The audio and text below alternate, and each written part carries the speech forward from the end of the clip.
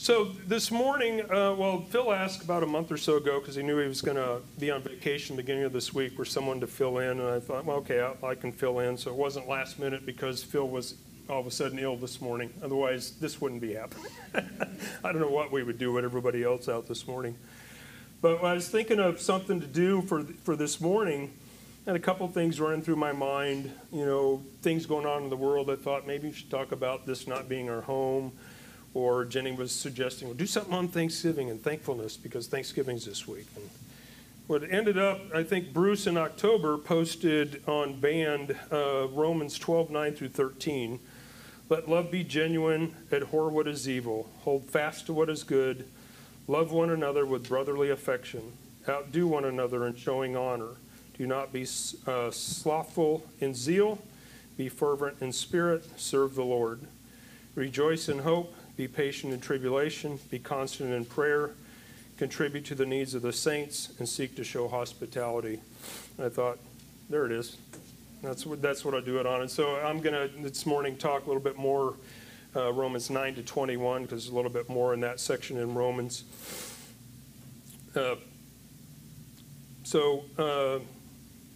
Richard Sibbs had a quote that I thought tied in with this pretty well. There's no living member of Christ who does not have divine spiritual love infused into him and some ability to comfort others. Dead stones in an arch uphold one another and will not living stones. And he got that from 1 Peter 2:25, and I think that fits right in here with the first opening line of Romans 12:9 is, let love be genuine. So most of your Bibles, if they have headings in them, when you get to this section in Romans, it says marks of the true Christian. And as we know, a Christian is a person who's put their faith and trust in the person and work of Jesus Christ, including his death on the cross, as payment for his sins, his resurrection on the third day. So what does that look like? Not only to us as believers, but to those that aren't believers, to the outside world. Every month we do communion, we're told to examine ourselves. Are we worthy? Are we, reflecting what a Christian should be? 2 Corinthians 5:17, therefore, if anyone is Christ, he is a new creation. The old has passed away. Behold, the new has come. Matthew 7:20, thus you will recognize them by their fruits. And we've talked about that in Galatians 5:22, 23, love, joy, peace, patience, kindness, goodness, faithfulness, gentleness, self-control. 1 John's another book that you can go through that outlines really how a believer should act towards one another. So today we're going to look at Romans 12:9 through 21. Let's pray and we'll get going through this. Father, thank you for this morning that we can walk through your word a little bit, Lord, and kind of expound a little bit on it and see how it applies to us as believers, Lord. We just, again, ask to lift up those that aren't here this morning. There's a lot going on, Lord, but as we'll see as we go through these verses, we weep with those who weep and rejoice with those who rejoice. So, Lord, we ask that this morning be edifying to you. In Jesus' name, amen. So before I get to chapter 12, I'm going to do a quick overview of Romans, just to kind of set the stage a little bit. So Paul was excited and was wanting to get to Rome to see the church there. And he lays that out in Romans 1:8 to 15. He'd hoped to stop there on his way to Spain. He probably wrote this when he was in Corinth, just prior to his trip to Jerusalem. And he intended to go to Rome, like I said, on his way to Spain, but his plans were interrupted when he got arrested in Jerusalem and ended up in Rome as a prisoner. Likely, the book of Romans was written between AD 55 and 57, kind of depending on which commentator you look at, but sometime in that time frame is when he probably wrote the letter. So you can kind of break down Romans into four sections. Most of the commentaries, even some of your study Bibles, will kind of break that down into sections. It makes it a little easier to understand. I like Sinclair Ferguson, the way he broke it down.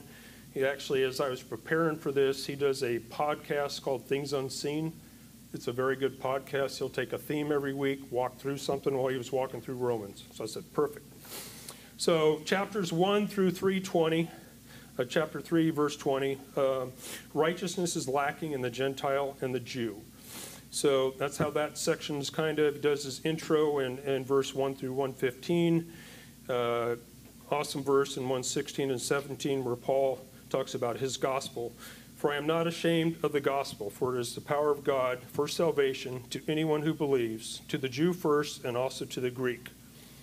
For in it is the righteousness of God is revealed from faith, for faith, as it is written, the righteous shall live by faith. And then the rest of the chapter, 118 through 320, talks about man's sinful and lost condition.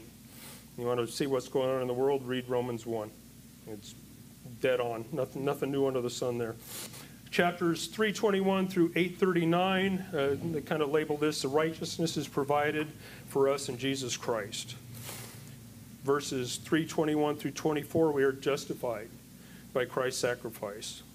And it reads, but now the righteousness of God has been manifested apart from the law. Although the law and the prophets bear witness to it, the righteousness of God through faith in Jesus Christ for all who believe. For there is no distinction, for all have sinned and fall short of the glory of God. And we are justified by his grace as a gift through the redemption that is in Christ Jesus. Chapter 4 goes on, talks about Abraham and his righteousness. Chapter 5, peace through faith in our death in Adam and our life in Christ. Chapter 6 can be wrapped up kind of as died to sin. Chapter 7, died to the law. Chapter 8, we're no longer in condemnation. Chapters 9 through 11, God's righteousness has been established in both Jew and Gentile in his providential ways in history. Chapter 9, God's righteousness established in history and Paul's concern for the Jews. Chapter 10, God's righteousness received only by faith. In fact, Romans 10, 5 through 9. For Moses writes about the righteousness that is based on the law, that is, a person who does the commandments shall live by them. But the righteousness based on faith says, do not say in your heart, who will ascend to heaven, that is, to bring Christ down, or who will descend into the abyss, that is, to bring Christ up from the dead. But what does it say? The word is near you, in your mouth and in your heart, that is, the word of faith that we proclaim, because if you confess with your mouth that Jesus is Lord, and believe in your heart that God is raised from the dead, you will be saved. Chapter 11, remnant of believing Jews and the grafting of the Gentiles. And then we get to chapters 12 through 16, and this is how righteousness is realized in Christian believers, or how it's applied.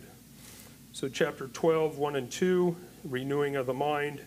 I think we all know this verse. I appeal to you, therefore, brothers, by the mercies of God, to present your bodies as living sacrifice, holy and acceptable to God, which is your spiritual worship. Do not be conformed to this world, but be transformed by the renewal of your mind, that by testing you may discern what is the will of God, what is good and acceptable and perfect. And then chapter 12, 9 through 21, marks of a true Christian, which we'll dig into a little bit more. Chapter 13, submission to authorities. 14 through 15:13, life together as believers. In chapters 15, verse 14 through chapter 16, that's Paul's plans and his greetings, final greetings.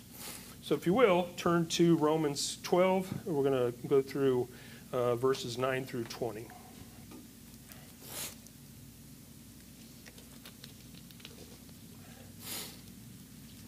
Romans 9 through 20. Let love be genuine. Abhor what is evil, hold fast to what is good. Love one another with brotherly affection. Outdo one another in showing honor. Do not be slothful in zeal. Be fervent in spirit. Serve the Lord. Rejoice in hope. Be patient in tribulation. Be constant in prayer. Contribute to the needs of the saints, and seek to show hospitality. Blessed are those who persecute you. Bless and do not curse them. Rejoice with those who rejoice. Weep with those who weep. Live in harmony with one another. Do not be haughty, but associate with the lowly. Never be wise in your own sight. Repay no one evil for evil, but give thought to what is honorable in the sight of all. If possible, so far as it depends on you, live peaceably with all. Beloved, Never avenge yourselves, but leave it to the wrath of God, for it is written, vengeance is mine, I will repay, says the Lord. To the contrary, if your enemy is hungry, feed him. If he is thirsty, give him something to drink. For by so doing so, you will heap burning coals on his head. So I broke this down into 4 points. The first one, verses 9 and 10, labeled as genuine love. Verse 9, let love be genuine, abhor what is evil, hold fast to what is good. Love here that's used in the Greek is agape. Agape is the sacrificial, unconditional love of God. Agape involves faithfulness, commitment, and an act of the will. And in the Bible, love is expressed, in relatively few words, but it's different words, right? So there's New Testament basically uses 2 words for love, phileo and agape, if I'm pronouncing those right. Phileo is from which we get the city Philadelphia, meaning the city of brotherly love. In the Greek, it's used to denote the affection shared by friends. Agape, on the other hand, stands in more contrast. Again, it's the sacrificial, unconditional love of God. It's the highest form of love that we see in the Bible. Its most distinguishable feature is lack of self-interest. It proceeds out of a heart of care and concern for others. And you see this in 1 Corinthians, which we've been going through, how much that we've talked about love in that book. And it's more than just mere emotion, right? It's active. The calling of the Christian is not primarily to develop feelings of love for others. In many instances, that is outside the Christian's control. However, we can control how we respond and act toward a given person. The Christian is to be loving, to mirror the selfless love of God. And we see this in other verses as well. John 13:35, by this all people will know that you are my disciples if you have love for one another. In 1 Corinthians 13:1-4, if we speak in tongues of men and angels but do not have love, I am a noisy gong and clanging cymbal. And if I have prophetic powers and understand all mysteries and all knowledge, and if I have faith so to remove mountains but not have love, I am nothing. If I give away all I have and I deliver up my body to be burned but have not love, I gain nothing. Love is patient and kind. Love does not envy and boast. Again, this is all the same word in the Greek, agape. In 1 Corinthians 13:13. So now faith, hope, and love abides. These 3, the greatest of these is love.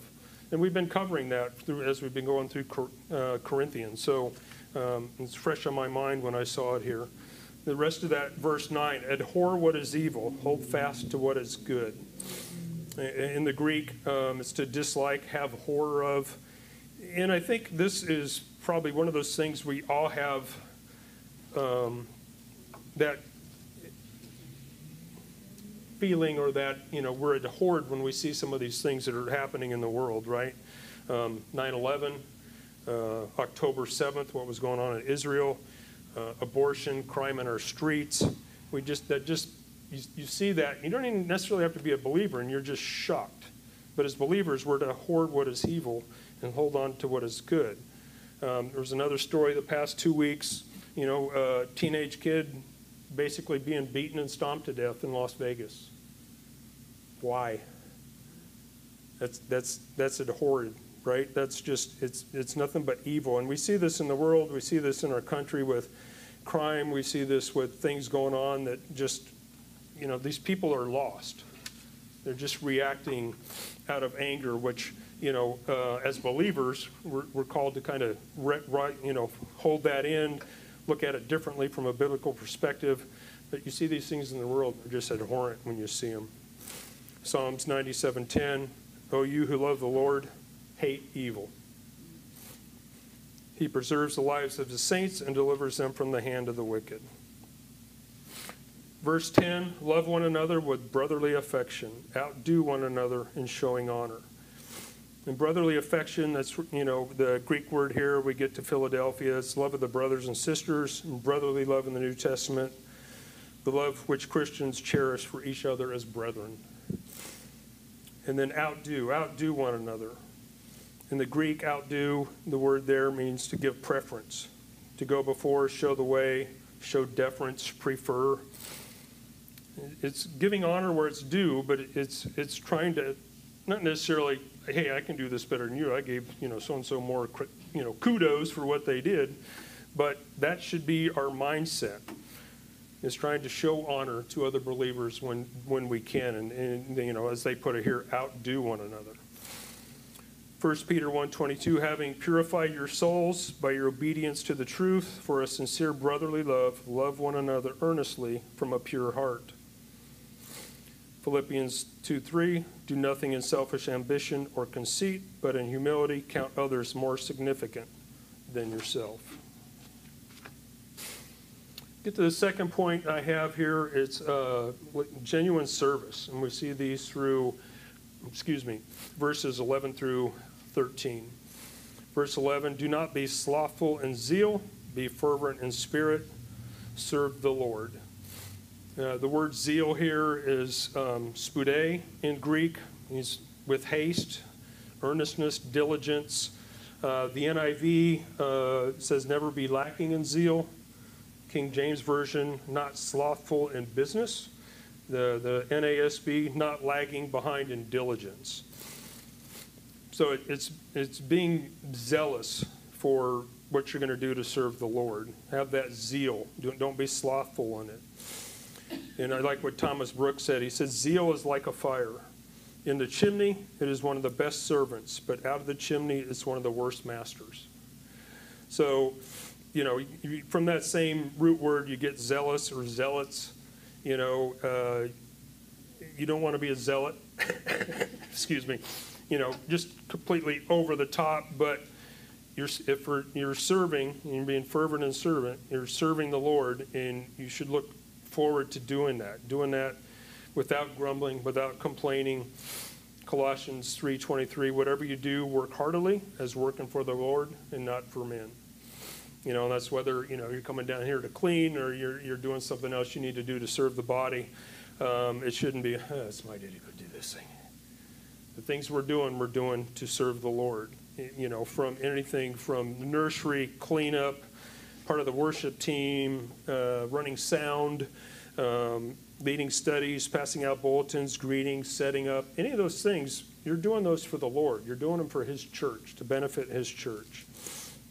1 Peter 9:4-11, show hospitality to one another without grumbling, as each has received a gift used to serve one another as good steward of God's varied grace. So we're called to serve one another, but not slothfully, not reluctantly, not dragging our feet, but that zeal, knowing that it's the Lord that we're serving. Verse 12, rejoice in hope, be patient in tribulation, be constant in prayer. William Gurnall had a quote here, love fills the affected soul with such inward joy and consolation that it can laugh while tears are in the eye, sigh and sing all in a breath. It is called the rejoicing of hope. So we hope and be patient in tribulation. We have some tribulations going on in this church right now, do we not? Chrissy's dealing with. We got Jennifer that we're praying for. These are tribulations. When you have something medically going on, that rocks your soul, especially if it's something serious. And to have hope and be patient during that tribulation, because sometimes it's a waiting game. You don't know when things are going to turn around. You don't know when you're going to feel better. You don't know when you're going to get over that. And there's other tribulations that we face. Everything from family matters, work issues, monetary issues, all those can be tribulations. But part of this verse here then is finished with be constant in prayer. Because we know we're going to have tribulations. In John 16:13, I've said these things to you that you may have peace. In this world you will have tribulation, but take heart, I have overcome the world. Who shall separate us from the love of Christ? Shall tribulation, or distress, or persecution, or famine, or nakedness, or danger, or sword? From Romans 8:35. We're going to have tribulations. Maybe not to the point that, Christians had in Rome where they're getting tied to a stake or, fed to the beast or whatever it was. But, we have these other tribulations that affect us, and they can affect our walk if we're not, rejoicing in hope to get over that, and we're not in constant prayer. 1 Thessalonians 5, prayer without ceasing. In Acts chapter 10, we read about Cornelius, the centurion. He prayed continually to God. George Swinnock, I ran across this quote, and I thought it was spot on.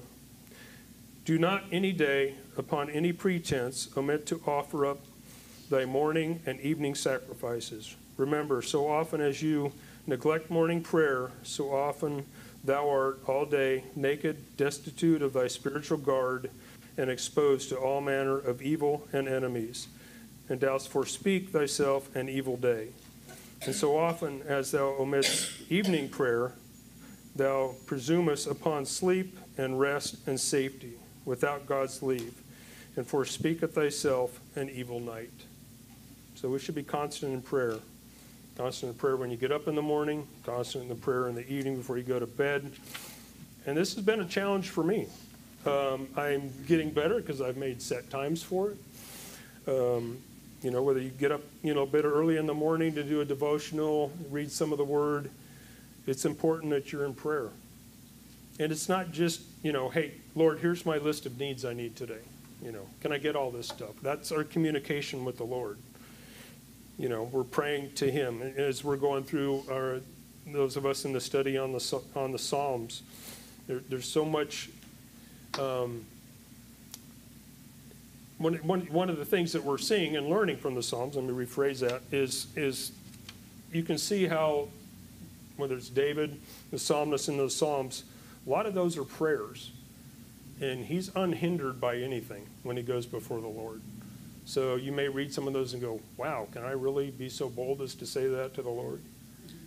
Lord understands. And even if you don't know what words to say, He's our mediator. He knows.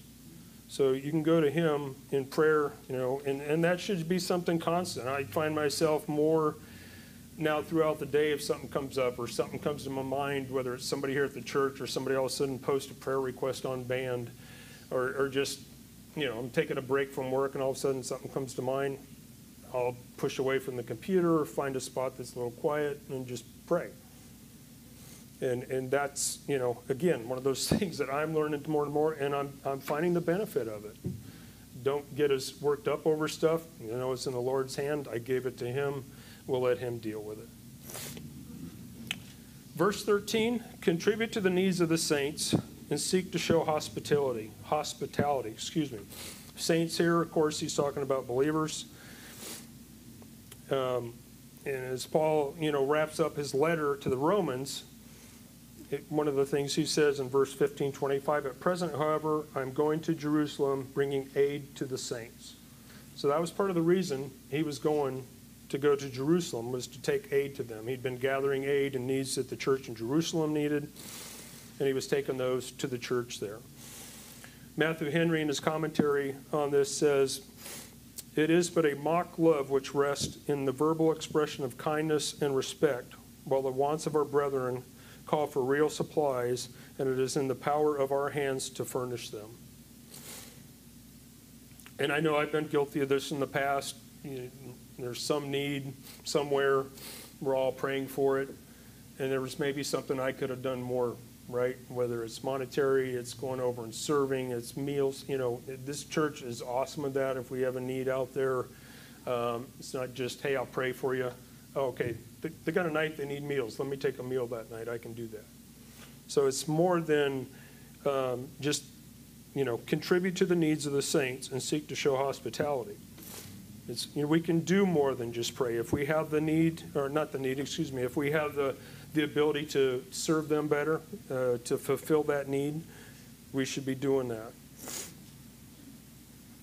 Hebrews 6:10, for God is not just upset so as to overlook your work and the love that you have shown for His name in serving the saints, as you still do. Matthew 25:35, for I was hungry, you gave me food. I was thirsty, you gave me drink. I was a stranger, and you welcomed me.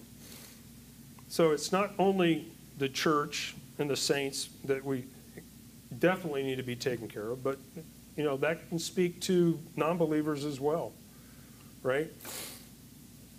We've all seen that where people have a need, they're going through something, they don't have family around. It's an opportunity to us not just to share the gospel with them, but to share something more substantial with them, and they could say, hey, those Christians are all right. They're helping me out on this when nobody else is coming around, nobody's helping us out.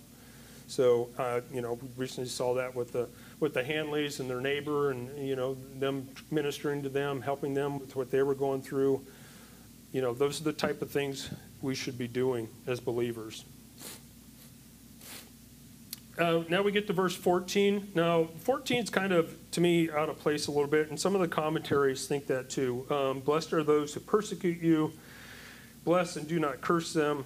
We're going to circle back on that. It seems to fit more with verses 17 through 21. He's talking about those that persecute you and persecute one another. In fact, some of the commentaries, they kind of say this interrupts the call to Christians to love and do good to one another and anticipates verses 17 to 21. So we'll come back to 14. But the next point I had was genuine care for the body, which you see in verses 15 and 16. And this ties in also with verse 13, I think. Verse 15, rejoice with those who rejoice, weep with those who weep. 1 Corinthians 12:26, if one member suffers, all suffer together. If one member is honored, all rejoice together. And we should share in each other's blessings and good news, right? When we're going through our prayer request and we see that that prayer request went to a praise, right? We're glad to see that. Mourn with each other. Weep with those who weep. We've seen some loss the last couple of years in this church. Loved ones that have passed away, illnesses, surgeries, all those things. It's nothing better than to see us as a church body come together and not just sympathize with them, but pray with them, be there for them. Chrissy just got some bad news. Brenda's taking care of her, right? It's what you were supposed to do as believers. We got to rejoice with those good things that we see, weep with them, suffer alongside of them, come alongside of them. Verse 16, live in harmony with one another. Do not be haughty, but associate with the lowly. Never be wise in your own sight. Romans 15:5, may the God of endurance and encouragement grant you to live in such harmony with one another in accord with Jesus Christ. Haughty is, you're thinking high, lofty of yourself. You're exalted on high. You're lifting yourself up. Another one of these was a little convicting to me because, as I study more of the Word and read more, I see stuff online that maybe another believer post and I just start going that's not biblical but I got to remember, okay, they're still a believer, maybe they're a new believer. Don't be haughty, don't think I'm better than them because I know something different or I know better. James 2:1-4, my brothers, show no partiality as you hold faith in our Lord Jesus Christ, the Lord of glory. For if a man wearing a gold ring and fine clothing comes into your assembly, and a poor man in shabby clothing also comes in, and you pay attention to the one who wears fine clothing and say, you sit here in a good place, or you say to the poor man, you stand over there or sit down at my feet, have you not made distinctions among yourself and become judges with evil thoughts? Another one we could be guilty of, first impressions. Sometimes they hold true, sometimes they don't. Look at our streets out here. This country's got issues with, drug addiction, homelessness. That's not to say some of those that are homeless are just as Christian as you and me. They're believers. They're out down on their luck. They may know the Word more than I do, you do, and they're just in that spot. And in James here, that obviously that must have been an issue. Hey, look at this guy. He's dressed to the T. He must have money. Let's get him set up. Maybe help fill our ties up, right? Get him up front. The guy comes in his sweatshirt and his sweats. You're like, kind of stick him back there. That's not what we're called to do. We're not supposed to. Do not be haughty. Do not associate. We are associate with the lowly. Never be wise in our own sight. Calvin said, let us not lift ourselves proudly above other men, as though we were more worthy than they are. For we know that it is our God that hath chosen us and set us apart from others by his mere goodness and free mercy. And we know our backgrounds. We know where a lot of us have come before we were believers, and we were no better than the lowly that are saved as well. 2 Corinthians 13:11. Finally, brothers, rejoice, aim for restoration, comfort one another, agree with one another, live in peace. And the God of love and peace will be with you. Psalms 131:1. O Lord, my heart is not lifted up, my eyes are not raised too high. I do not occupy myself with things too great and too marvelous for me. And of course, Proverbs 3:7. Do not be wise in your own eyes. Fear the Lord. Turn away from evil. And one of the ways we can help do that is to be humble, right? Humble ourselves. Don't, carry yourself with the attitude of, I know, or I'm, look what I can do type of thing, right? 1 Peter 3:8, finally, all of you have unity of mind, sympathy, brotherly love, a tender heart, and a humble mind. And in James 6 and James 10, 4:10, but he gives more grace. Therefore it says, God opposes the proud, but gives grace to the humble. Humble yourselves before the Lord, and he will exalt you. So we should carry ourselves with a humble heart. And then the last point I have here is genuine care for your enemies. And this one's probably tough for a lot of us. Really? We got to care for our enemies? We go back to, verse 14. Bless those who persecute you. Bless and not curse them. Matthew 5:44. But I say to you, love your enemies and pray for those who persecute you. 1 Peter 3:9. Do not repay evil for evil or reviling for reviling, but on the contrary, bless. For this you were called, that you may obtain a blessing. Puritan John Trapp said, saints must be best in worst times. Pretty short and succinct. And that's tough. We don't see the persecution that, many parts of the world see. Not saying that we won't someday down the road, but that's going to be a hard thing, to bless those that persecute you. Bless them and don't curse them. Verse 17, repay no one evil for evil, but give thought to do what is honorable in the sight of all. Proverbs 20:22, do not say, I will repay evil. Wait for the Lord, and he will deliver you.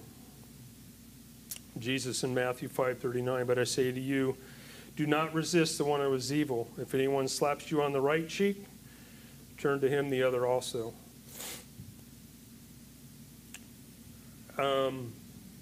That's a tough one, right? This day and what we live in and all these things that we say going on, it's not to say don't defend yourself, right? But you find yourself in that situation where,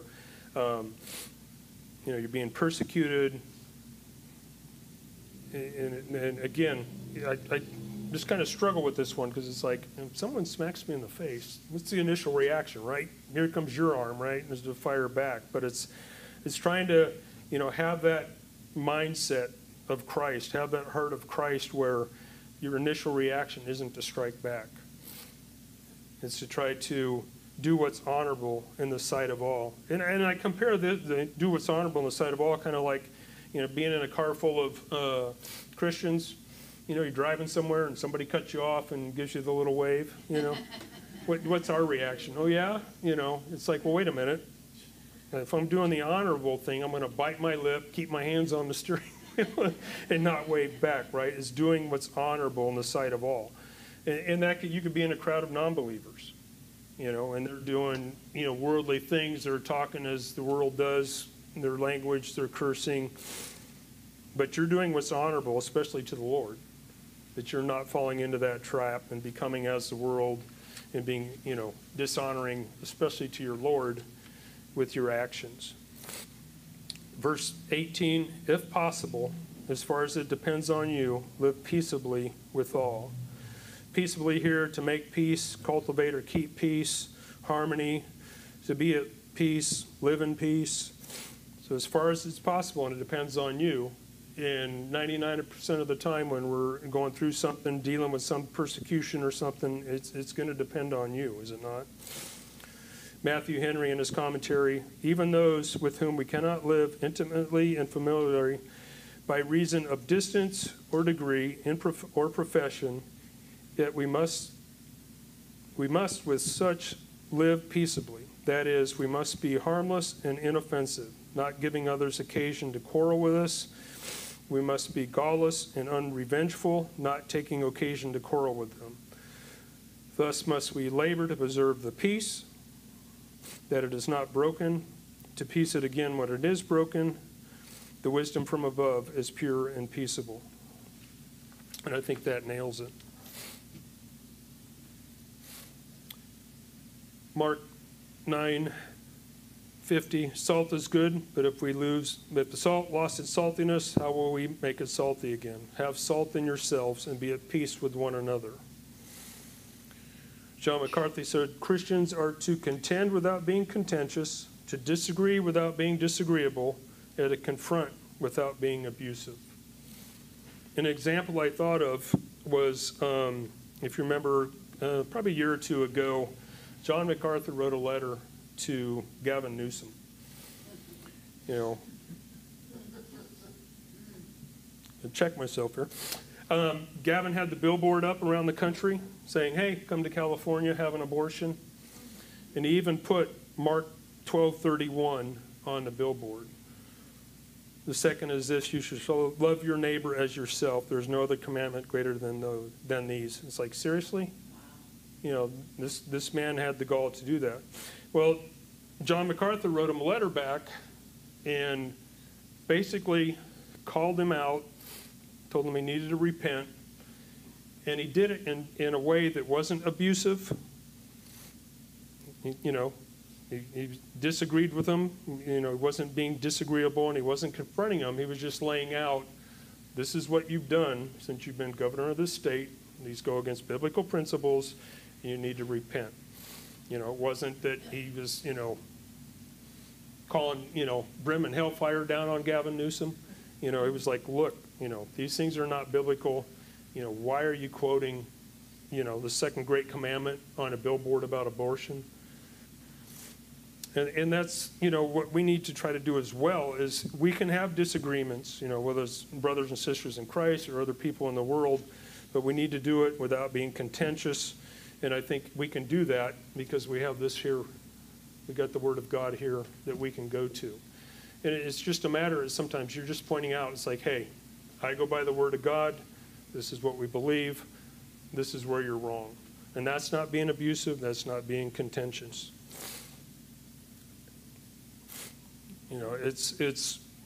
We see this, in our country, some of the things that are going on, and there's a proper way for us to respond to that. Verse 19, beloved, never avenge yourselves, but leave it to the wrath of God, for it is written, vengeance is mine, I will repay, says the Lord. And he's citing that from Deuteronomy 32:35, vengeance is mine, and recompense for the time when their feet shall slip, for the day of their calamity is at hand, and their doom comes swiftly. So our natural response, obviously, is to lash back out, but if we leave it to the Lord's going to deal with those people when he comes back. That's what he's talking about. Vengeance is mine. He will deal with those people that are not believers, that are going against his word, blaspheming his word. When they take their final breath, they're going to be in for a surprise. Romans 14:19, so let us pursue what makes for peace and mutual upbuilding. Matthew 5:39, again, turn the other cheek. Hebrews 10, verse 30, for we know him who said, vengeance is mine, I will repay. And again, the Lord will judge his people. So we can take heart that we can leave it in the Lord's hands. You know, we can get into these discussions, we can get into arguments with people, can't convince them, you can't turn their heart. That's the Lord's job to do. But if we're faithful to the word, we can see that we can maybe change some hearts that way. And you see this when you go into verse 20. To the contrary, if your enemy is hungry, feed him. If he is thirsty, give him something to drink. For by doing so, you will heap burning coals on his head. And this is cited from Proverbs 25, 21, 22. If you're hungry, give him bread to eat. If he's thirsty, give him water to drink. For you heap burning coals on his head, and the Lord will keep him. And I was sharing with one of my cousins, and they says, I don't get that part about heaping burning coals on their head. Well, by doing so, you may lead the enemy's conscience to be pricked a little bit by the way you're reacting to what's being done, and thus maybe open up to his conversion, may lead to some sense of shame or evil behavior to what they're doing. There's a story I read, I think, on Voice of the Martyrs, and it was in India. There was a village that this man, Raji was his name, and in this village they were extremist Hindu, and they always targeted Christians. And there was a young Christian pastor that would visit from time to time, and on one of his visits, Raji and another handful of the extremists there basically beat this guy almost to death, threw him in a pit. And then later that evening, Raji was kind of, having some second thoughts about it, ended up pulling him out of the pit, him and his wife, for about 4 days, nursed him back to health with the intent of telling him, do not return here again. Next day, he was back. Long story short, Raji became a believer. And now that pastor is his pastor. And that was, you see this a lot in where some of these missionaries are in parts of the world where, they don't want Christians around. They don't want to hear about Christianity.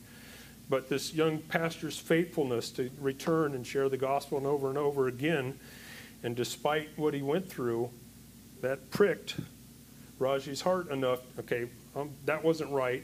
Let's get him well, get him out of here. The guy returns again, preaching the gospel, which led to his salvation. So that's why we're, you feed them. The thirsty, give them something to drink. You heap burning coals upon their head. Lord may open their heart. They might start to have, that wasn't right. Well, why wasn't that right? Well, the Lord's starting to work on them. You're taking care of that enemy of the gospel in a way that can help lead them to conversion.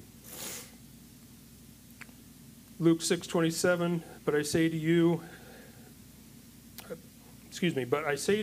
who hear, love your enemies, do good to those who hate you. And that's what we're called to do. Verse 21, do not be overcome by evil, but overcome evil with good. And that ties in with the rest of those verses. Matthew Henry kind of wrapped these up pretty well. Be not overcome of evil. Let not the evil of any provocation that is given you have such power over you, or make such an impression upon you, as to dispossess you of yourselves, to disturb your peace, to destroy your love, to ruffle and decompose your spirits, to transport you to any indecencies, or to bring you to study or attempt any revenge. He that cannot quietly bear an injury is perfectly conquered by it. But overcome evil with good, with the good of patience and forbearance, nay, and the kindness and benefits of those that wrong you. Learn to defeat their ill desires against you, and either to change them, or at least preserve your own peace. He that hath this rule over his spirit is better than the mighty. So that, as we wrap up here, that's, do you have that genuine love? Are you genuine in your service? Are you genuine? You have genuine care for the body. And do you care for your enemies? The toughest one. And some of these you can see in the world today, right? And there's people out there that do good deeds. They give money to this, the poor, the homeless, the hungry. But what's their motivation? Is it for their self-gratification? It's like, hey, I got all this. I'm going to, look at me. Look what I can do. Some may do it thinking that it's good works that will get me into heaven. Our best works are filthy rags. We're not going to get there by works. But as believers, in our changed heart, these are things that we should be seeing in our walk. We talked about Galatians and the fruit of the Spirit, and all those other verses that kind of point to us how we should act as Christians. It's not enough just to say, I follow Christ, but there should be a changed heart and a changed attitude, and that should be seen in our daily walk. And if you're not a believer, it's just a matter of putting your trust and faith in Jesus Christ and following him, and these things will follow. We do good works because we are saved by grace, and this is the things that we look to do.